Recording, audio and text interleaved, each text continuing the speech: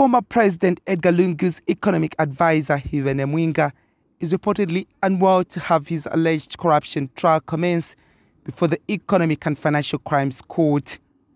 His lawyer, James Matarilo, has informed the court and asked for the matter to be adjourned to November 14, 2022. The state did not object to the defense application.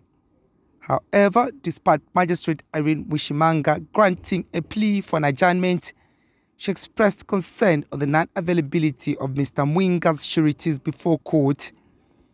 Magistrate Mwiinga has warned that she will issue a warrant of arrest against Mr. Mwiinga should the same situation happens when the matter comes up next month. Mr. Mwiinga, his wife Mercy, and son Harantu are facing 66 counts under the Anti-Corruption Commission Act, with each count punishable by up to 5 years in prison and a fine.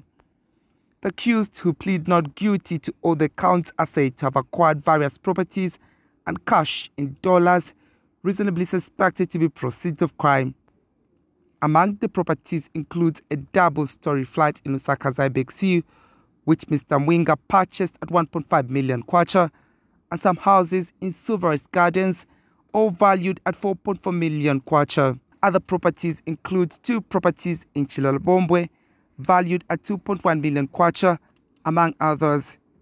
His wife Mercy is accused of acquiring more than 11 vehicles, which include an Isuzu D-Max, 2 Hino trucks, a Mercedes-Benz car, a Dyna truck, and a Toyota Alphard, all valued at 1.3 million kwacha, and another property in Salama Park, valued at 20,000 United States dollars. While his son Harantu has been accused of owning various motor vehicles reasonably suspected to be proceeds of crime, among other properties. In another court story, Economic and Equity Party President Chilufyatali has also made an appearance before the Lusaka Magistrate Court on one count of assault occasioning actual bodily harm. He is accused of assaulting a police officer, Melody Malama. According to the police, the incident occurred during his detention at Chilenje Police Station, and a keto is alleged to have been used to inflict the pain on the victim. His trial, which was supposed to commence on Wednesday, October 19, 2022, has been adjourned to November 10, 2022. Darius Jonya, Tamo News.